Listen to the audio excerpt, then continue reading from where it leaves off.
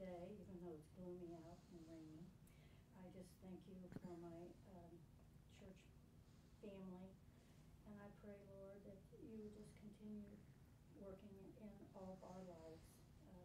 Help the pastor say what he needs to say today. May it get through to the unsaved and saved people that are here and out in Logan County. I just thank you, Lord, so much. We love you. I pray this in Jesus' name, amen. Amen. And also let's pray for Tiff. She is on her way to, yeah, on her way to Florida. So, hey Tiff, if you're listening. All right. A couple weeks, I want to hold a sign up. Yeah. All right. So glad everyone's here today. Today's lesson, I was doing my daily Bible reading. Now, that's different than the scripture reading. It's the daily getting through the Bible in a year. And at the beginning of the week, God just really spoke to me on this thought and just developed it throughout the week. So it's called Bring It In. And I usually put the date on it. I forgot. But did you ever hear a sports coach? Maybe you were in sports, or maybe you've watched it on TV, or you've heard it. I remember hearing it when Devin was playing basketball. And he had a homeschool group, and I would drive him to that and watch all the games and stay to all the practices because I was that mom. Helicopter mom, I think is what they call it. And I'm okay with that. And, you know, just on a side note, Sam has thanked me for being a helicopter mom. You know,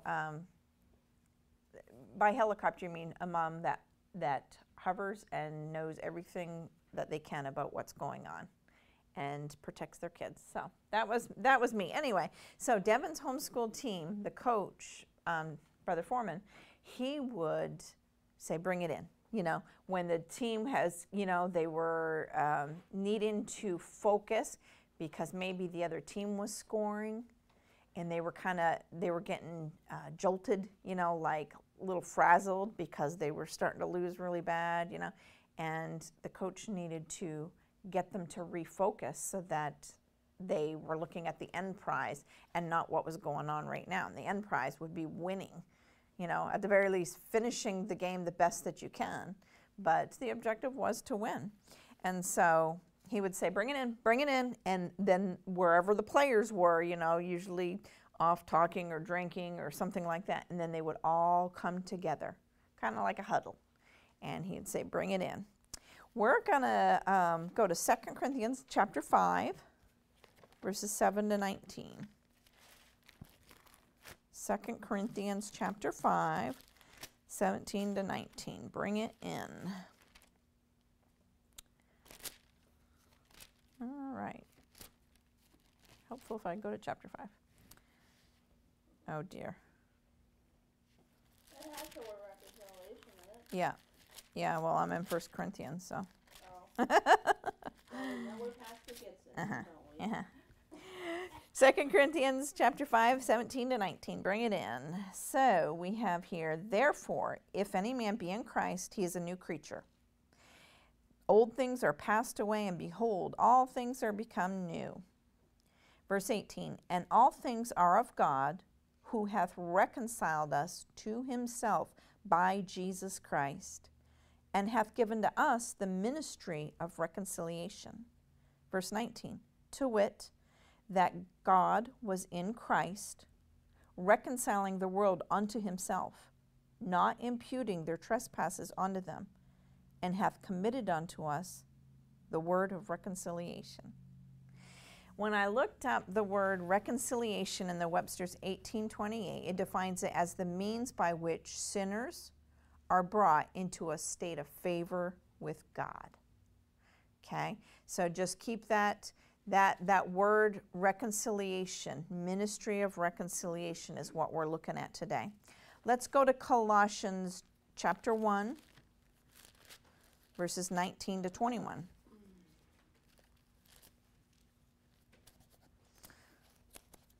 Colossians 1, 19 to 21. Here it says in verse 19, for it pleased the Father that in him should all fullness dwell. Verse 20, and having made peace, through the blood of his cross, by him to reconcile all things unto himself. By him, I say, whether they be things in earth or in heaven. Verse 21, and you that were sometimes alienated and enemies in your mind by wicked works, yet now hath he reconciled. Okay, remember that definition. Reconciliation means brought in a state of favor with God. When Adam and Eve sinned in the garden, sin separated them from God and all humanity after that. Except, then at that time, animal blood sacrifices became the reconciliation to God for them. But then Jesus Christ became the ultimate propitiation or atonement for our sins. I once saw a picture, and it has stuck with me ever since, and it's a picture of, they didn't show God, but just kind of had God over here, and then they had man over here, and there was a great divide, like two cliffs going off, and so there was all this, but in the middle, there was a drawbridge, and it was in the shape of a cross. And that picture has always stuck with me. That's what this is. When we accept Jesus Christ as our Savior, because of what Jesus Christ did for us on the cross and when he rose from the grave, we can be reconciled to God. We can be brought back into favor with God through that drawbridge of the cross. Without Jesus Christ becoming the propitiation or atonement for our sin, we could never be reconciled to God, because sin and God do not go together. That's where the wonderful atonement of the blood of Jesus Christ comes in. That's why when Jesus died, he had to take the blood to the mercy seat and sprinkle it on the mercy seat. That is that drawbridge from man to God. Really stupid, but I've heard the mercy seat. What exactly is that, though? The mercy seat, God is a righteous God and will judge, and he will judge sin. And he will judge those who aren't saved because he is righteous. And that mercy seat, that is where the blood was sprinkled and where that book can be opened and say, Donna's name is here, Julie's name is here, and that atonement has been made for us. And God shows us, through sending Jesus to become that propitiation for our sin, God has shown us mercy. And now we can have life eternal through that. So it just was really wonderful to go over this and just focus on, we live our Christian lives and we listen to the messages and we read our Bible, but sometimes we do forget that Jesus became the propitiation for our sin, that Jesus paid the price that we could never pay so that we could be reconciled to God. And it really is a beautiful picture. Like I said, that one of the cross drawbridge, that has always stayed in my mind because I'm a very visual and literal person, and I think that way. So that in my mind just shows me, okay, that's how I can get to God, is only through the cross and the blood that was shed on Calvary for me, and accepting that gift of salvation. 2 Corinthians 5:18-19 that we first read, that tells us that through Jesus Christ, we as believers are reconciled to God. But it also tells us something else. And this is what stuck out to me earlier in the week when I'm doing my Bible reading, is that these verses, and I have it in the purple about midway down, almost midway down, these verses also tell us that God, has given us the ministry of reconciliation.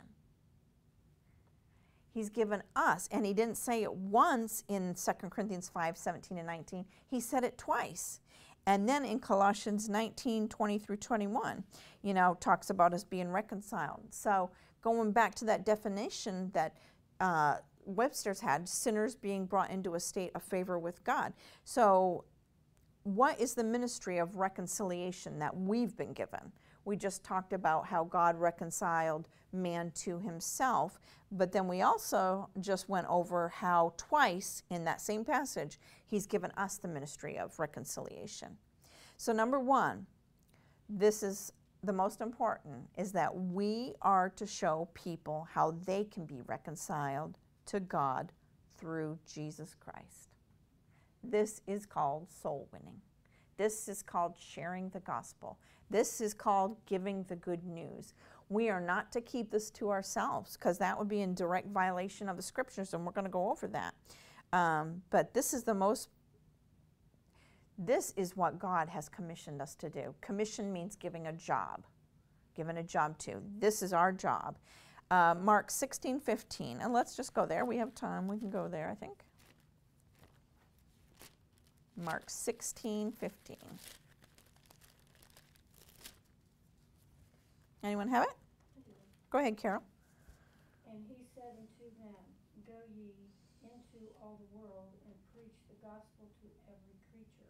Okay, here, this is the commission. Go ye into all the world and preach the gospel to every creature. Now, we've talked about this before. We can't be all over the world and stuff, but this is why we take part in missions. This is why us giving to missions, aside from our tithes and even offerings, is so important. And I know some people have, said that the idea of a missions commitment, that they would rather do it a different way. But I'll tell you, here at Solid Rock Baptist Church and any other church that does a missions program like that, where they have you commit an amount, is because you have to be able to plan for that. Pastor has to be able to plan for the missionaries that we're going to support. I've taken over some of the missions for him, so that I'm going to now be the one, I've been posting and trying to write updates in the bulletin, and also I'll be communicating with our missionaries, and then those that send packets, responding to that, just so that I can take something that's been on Pastor's plate and take that off for him. But this is why we have missionaries contacting us, a lot for support. And Pastor's very selective, but also we're at the point I had to send out an email yesterday to a missionary to the military, actually, which is very close to our hearts. They're in Germany, and I had to tell them, I'm sorry, at this time we're unable to take on any further missionaries, because Pastor can only work with that commitment that was put in. So that's just, a little something to tell you why that commitment card is so important, and why we get to the end of the year, and if people have left or just decide not to give their missions, there's a deficit. And that's what happened this year. And so then Pastor has to rearrange and figure out, okay, do we have to drop missionaries, which is a horrible thing to have to do? Can we take on new missionaries? So just some insight on why that missions commitment is just so important. But here's our commission, go ye into all the world and preach the gospel to every creature. And can I say, I believe that a lot of the blessings that Pastor and I have received in our life have been because of missions giving. I truly believe that. We don't just talk it, we really try to live it. And let's go to James 5:20, talking about this being commissioned to reconcile sinners to God. James 5:20. Anyone have that one and want to read it? I got it. Okay. Let him know that he which converteth the sinner from the error of his way shall save a soul from death, and shall hide a multitude of sins. Those of us that are soul winning, which should be every one of us, and soul winning doesn't necessarily mean knocking door to door. No, it means giving out the tracts. It means contacting people. It means giving people your testimony, saying, do you know the Lord? There's so many different ways that we're doing, but the premise is the same, giving the gospel to people. And this verse says that, those of us that are converting the sinner from the error of his ways, we're saving a soul from death by reconciling these sinners to God, just like that happened with us. We heard the gospel, And we accepted Jesus Christ, and so we were reconciled to God. So this is our job, is to show mankind, to show our neighbors, to show our family, you can be reconciled to God. Sin is dividing you right now from God, but it doesn't have to stay that way. Best way to soul win is to give your testimony.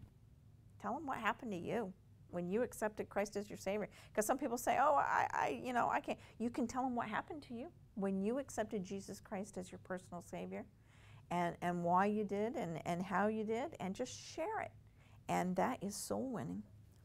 And Proverbs 11, verse 30, we'll go there together. You guys already there? Mm-hmm. All right, just give me a second, I'll get there. See, I keep my commitment card in my Bible so that I don't lose focus, because I don't want to just write a check out every week. I want it to mean something, and I'll stumble across that while I'm going through my Bible for verses, and it's just a reminder, yeah, pray for your missionaries. Okay, Proverbs 11:30. All right, who's got that? Donna? The fruit of the righteous is a tree of life, and he that winneth souls is wise. Okay, he that winneth souls is wise. Those of us that, I want to be wise. I want to be counted as wise. Well, here God says, he that winneth souls is wise. Why? Because our focus is on Jesus when we're winning souls. And that's, the Bible also says the fear of the Lord is the beginning of wisdom. Okay?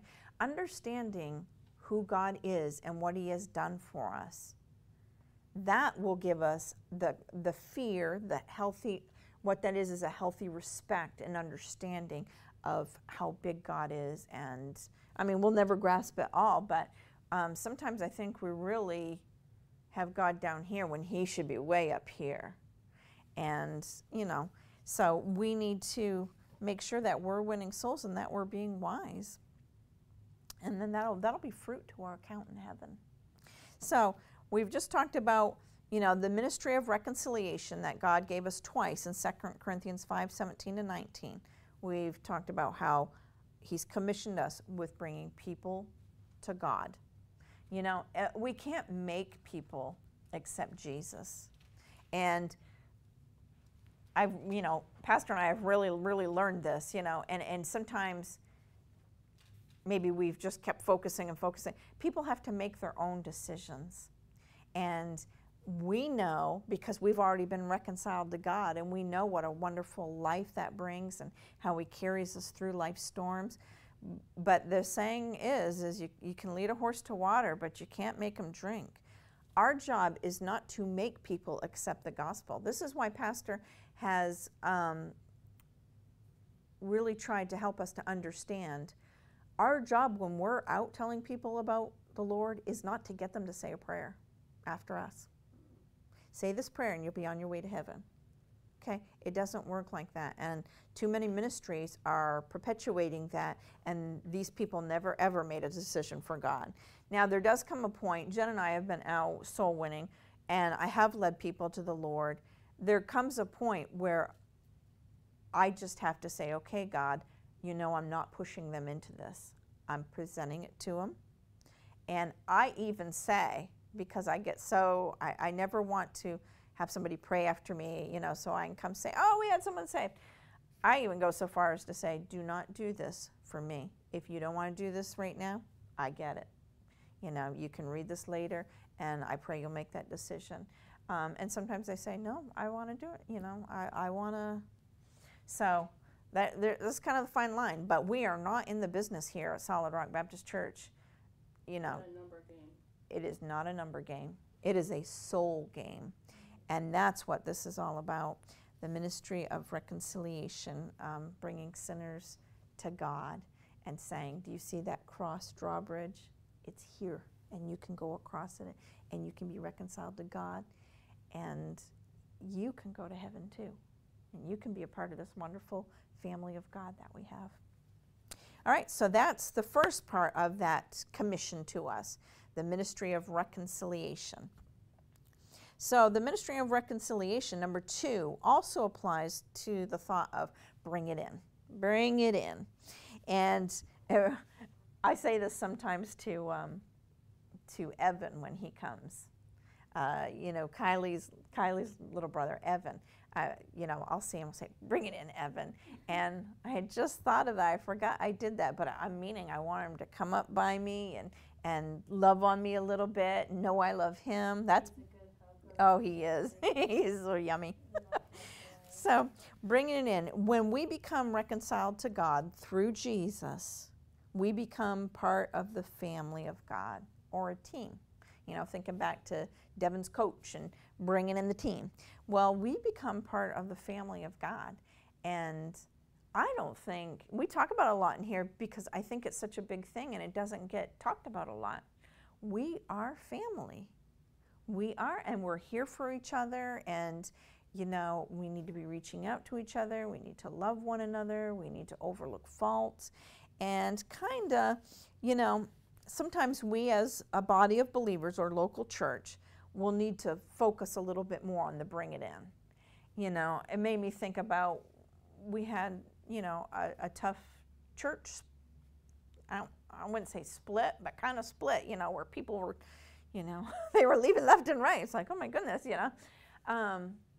And after a time like that, you know, really, it feels like the last few years have been bring it in to those that are here and those that come in.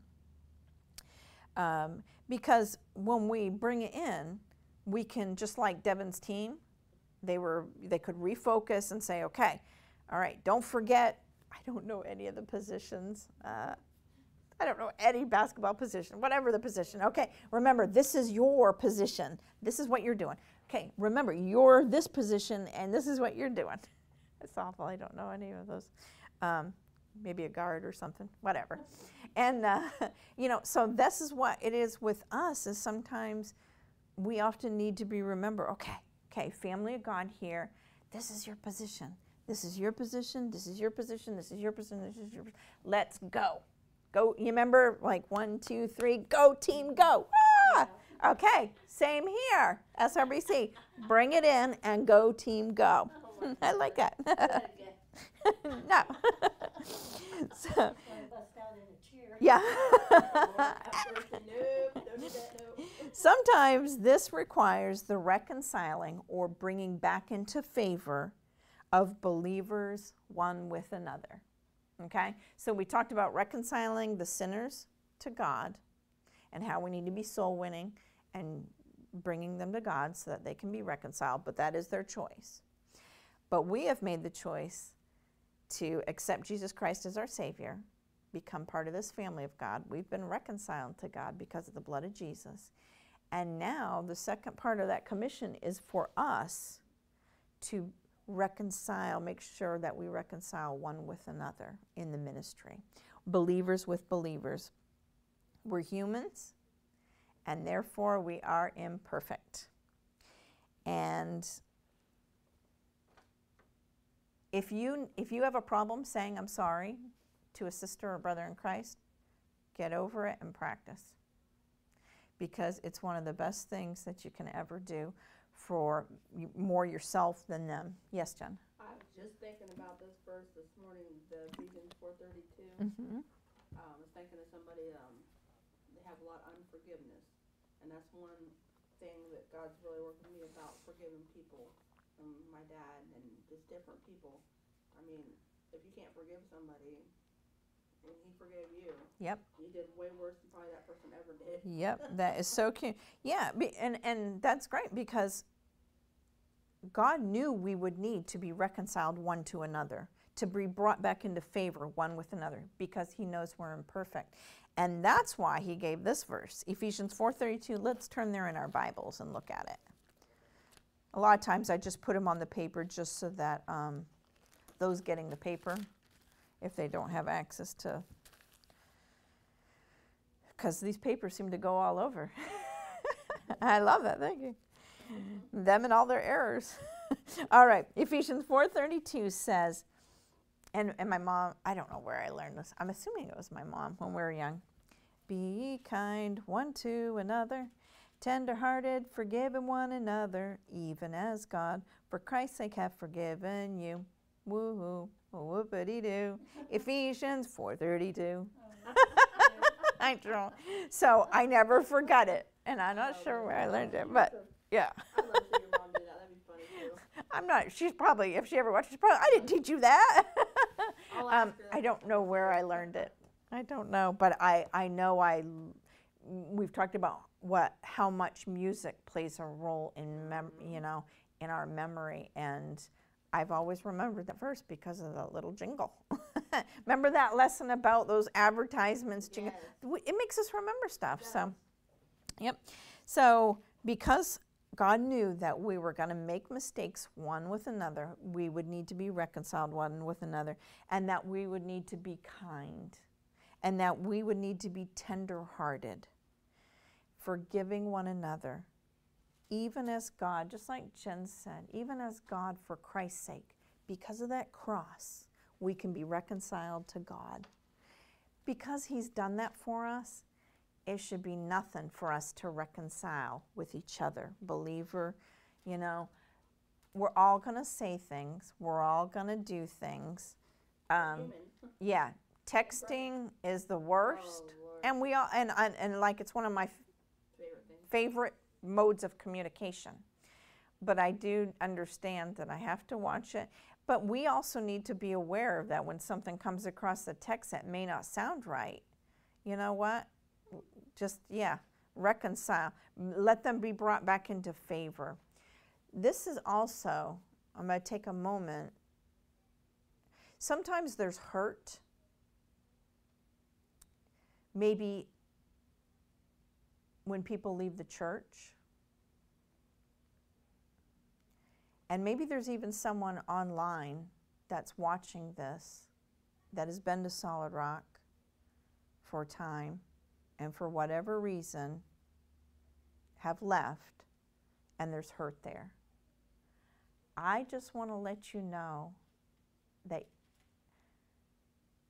we want to reconcile you back to us as a body of believers, and that this is what Christianity is about, is forgiving one another, even as God, for Christ's sake, hath forgiven us. And there's no one that's not welcome here if you want to be on our team, so to speak. If you want to move in the same direction that we are, and that's moving forward for Christ. We want to bring it in. And I want it for those watching, and I want it for those here. I want us to bring it in and to love one another and to understand that reconciling is about putting that stuff behind and forgiving one another and bringing it in and being that team. And that's what we can do here. Do not live in your hurt. It's a bad place to be. I'm going to have a Sunday school lesson because I was listening to, Pastor was listening to some clips from another preacher, Pastor Clark. Love him, the older Pastor Clark. And he's just, got reels on Facebook. he is just, He's powerful. he's powerful. And you know what? No schooling, nothing like that. He is a powerful man of God, and he just lays it right on the line. I love it. It's not enjoy the now. I can't think of it. I had Pastor say it to me a couple times trying to remember it. But anyway, it's about enjoying the now, but it was worded a different way. Do not live in your hurts. You have to find a way to get past it, especially when it's between believers, okay? Bitterness, like Jen said earlier, bitterness is going to eat at you like a cancer. And even if you think that you're past something, if you can't see Pastor and you can't hear our name or the name of Solid Rock Baptist Church or the name of another Christian, there's an issue if that makes you just. And that's what reconciliation is about, is overlooking, just forgiving, not overlooking, because if we sweep things under the thing, guess what? They're still there. Gotta forgive the person. You gotta forgive and understand that we all make mistakes. Pastor makes mistakes, Mrs. Frost makes mistakes, but I've learned when I hope I don't, this doesn't sound wrong, I have no problem apologizing because I know me. And I know I make mistakes, and I know I say things, and I know I've done things. I know I've grown over the years. I know, and I know I'm going to make more mistakes. And I know I'm going to say something wrong to you, or you may think I said something wrong and I didn't. Okay, this is where this bring it in comes from, is just to remember, wait, we got a job to do here. Do not let Satan distract us with all these little whisperings in our ear all the time, which is another reason why it's so important. If you ever have somebody that Satan is used to whisper in your ear about your church or your pastor or your fellow believers, I'm sorry. I know you're hurting, but I'm going to point you back to them. I'm going to point you to pastor. I'm going to, and let things get resolved. Being a listening ear does not resolve things. And a lot of times I think that we think we're not doing any harm by being that listening ear for that person. But actually we are, because it's not resolving anything. It's not helping them along. Okay? All it's just doing is giving them a listening ear and a chance for it to fester because it's being brought up again. What's going to heal it is go talk to that person. And that, just ask God to go before you and get this resolved. And sometimes it may never seem like it's resolved, but if you do your part in going to that person, then that's it. There's nothing more you can do but pray. And you will find that that weight is lifted off you. And you're saying to them, you're saying to that fellow believer, bring it in, bring it in. It is up to them if they decide to bring it in, okay? Evan could turn me down when I say, bring it in, but he doesn't, and I love that. But, it's not always that way. The team members on Devin's team, that when Coach said, bring it in, and they all kind of came into that huddle and were, realigning themselves, the ones that didn't come over because they're too busy eating their snack or drinking their Gatorade or whatever, they were out of the loop and they didn't know what was going on. And so they did not play effectively. Same thing. All you can do is lead that horse to water. And I don't mean that unkind. You know what I'm saying is bring it in. And if you're the person that needs to be brought in, or if I am, put the pride aside and say, okay, this is reconciliation. Bringing back into favor with one another as believers, being reconciled back together. That's another thing with it too, like say if somebody comes up to you and says, well, I'm sorry if I said something to you, and the person on the other receiving end of it, you kind of have to have that same thing, like be willing to say, accept that person. They're coming to you, they're not coming to you saying, well, this and pointing in your face, Yeah. they're coming to you in the spirit of, I'm sorry. Yep. And you know what? It's not helpful to and to say, oh no, you did.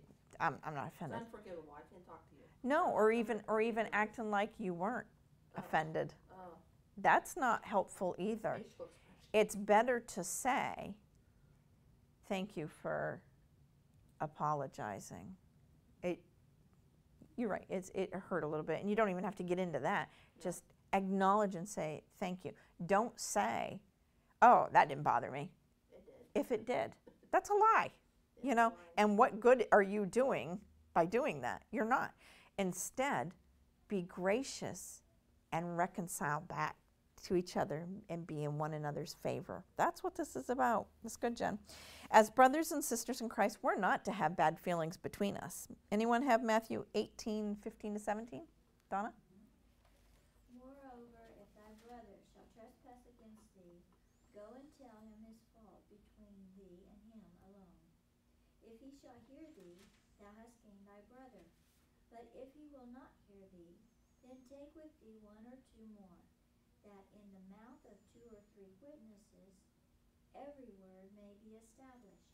And if he shall neglect to hear them, tell it unto the church.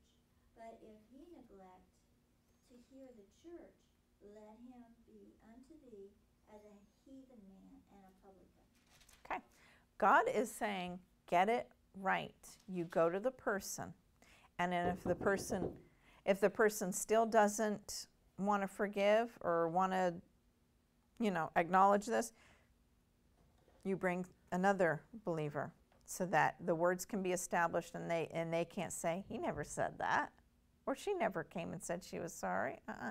And sometimes it goes further in there, and that's kind of talking about bringing before the church and stuff. But our ideal here is to get it right with each other right off the bat, and just make sure there's never hard feelings. And if you feel like something hurt and you can't get past it after prayer and stuff, go to the person and just say, did you mean it this way? It hurt a little bit, and I just wanted to see, why you said that or what you mean. Yeah. And if somebody comes to you and says that to you, it's okay. It's good. It's a good thing to talk about things. Marriages where the spouses never ever talk honestly do not last. You have to be able to talk about the way you're feeling and how things affect. You don't get petty, and the things that we can, just be gracious on and be like, oh, they didn't mean it that way. But if something keeps gnawing at you, you got to get it right. You got to be honest with each other. Yep. And because if we love God, we will love our brothers and sisters in Christ. 1 John 4:20. Anyone have that? If a man say, I love God, and hateth his brother, he is a liar. For he that loveth not his brother, whom he hath seen, how can he love God, whom he hath not seen? There are Christians that have left our church. They say they love God, and yet they really do not like, maybe even hate, Pastor and I, or Pastor. There's not one person that has left here that I feel that way about. There's not. I love them all. And we should never, ever have those kind of feelings, but we should only have love for one another. As believers in Christ, if we love God like we say we do, don't say you love God and then harbor hatred or bad feelings for a brother and sister in Christ. It doesn't work that way. And you got to do what you have to do to get it right, and not keep sweeping it under here, because it's still going to be under there and it's still festering. And God was very clear in that verse about if you say you love God, you're going to love your brothers and sisters in Christ. I was going to say also, don't take it so personal, because I'm just going to say from how I feel about it with Nick, it's not the people he's rejecting and everything. And that's 90% of it. People get upset because there's something that's preached that God's saying to them, but they direct it to whoever. Yeah, and that's the majority of the time. It's not really something that Pastor did, or I did, or one of you guys did. It boils down to it. It's an issue between, with their relationship with God, whether they're actually a child of God or whether they're just someone who needs to get things right. So, and if we love our brothers and sisters in Christ, we will carry their burdens. This is just like a ladder, Galatians 6:2. Anyone have that one? Bear ye one another's burdens, and so fulfill the law of Christ. As brothers and sisters in Christ, we're going to bear one another's burdens. Bring it in. Refocus. And as someone, if one of those players on Devin's team, if they were injured, they had a sprained ankle, guess what? They didn't stay on the bench when he said bring it in. They're still a part of the team, but they're hurting. And so we still got to bring them in. We're missing ladies here today that we need to make sure that we're reconciling, that they know that we want them back into the favor. They may think that they've gone too far, or they haven't, that we're not going to want them back. Sometimes people have that misunderstanding about our church here, like, you don't want me back. Oh, yes, we do. we want to reconcile between believers and reconcile back like that and carry one another's burdens. And our compassion can make a difference. Jude 1:22. Anyone? And Go ahead. Some of them have compassion, making a difference. Our compassion can make a difference. Compassion means, we've talked about it before, is just understanding we're not all at the same spot on the road in our journey, and understanding that sometimes that person with the sprained ankle, so to speak, that teammate, that they need us to show compassion and to understand that we all don't think alike, we're not all on the same part of the journey, and we carry different hurts. And just kind of, when I worked as a CNA, we had to learn how to lift up the person in the correct way under their arm so that we didn't hurt us or them.